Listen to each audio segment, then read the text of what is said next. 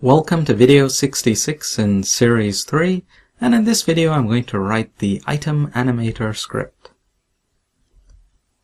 Now all the script is going to do is just to enable or disable the animator if you have one on your item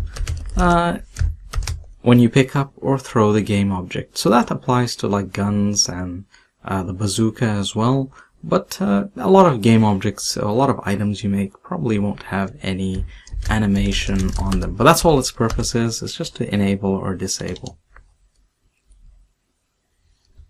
And there's a good reason why you'd want to disable the animator. So for example, if your gun has an animator on it that allows you to have reload animation firing or just idle, well, you have to disable the animator if you want it to be a physics object.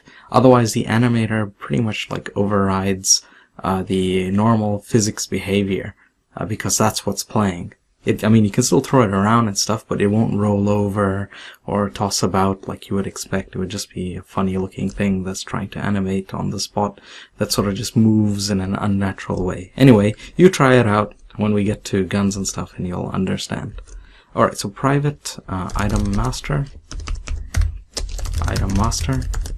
and then public animator, my animator. No start and update, and I'll just have two more methods here: void enable my animator and void disable my animator. Okay, set initial references is very simple as usual.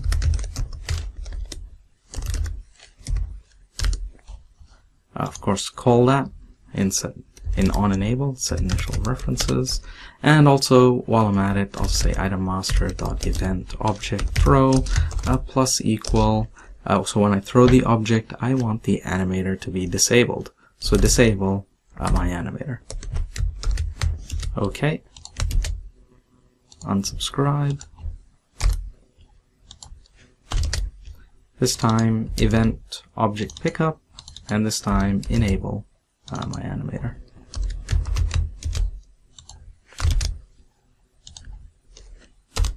Okay, and then enable my animator. If my animator not equal to null,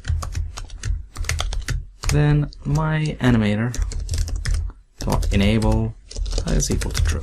Okay, I'll just copy that there. And this one is false. Okay, that's it. So this script, unless you had an object that is animating, you can't test it just yet. We'll be able to test it later on, quite a long while later on, when we're actually in a chapter where we've made items that have animations. So that's it. So just make sure that you've set it up properly so that when you throw the object, you disable the animator. When you pick up the object, you enable the animator. Okay, so let's go and assign that script. And just check that it doesn't throw up any errors, at least when we play the game. So it won't do anything. Hit play, jump in, okay. Yep, so all good. Okay, so thanks for watching, and move on to the next video.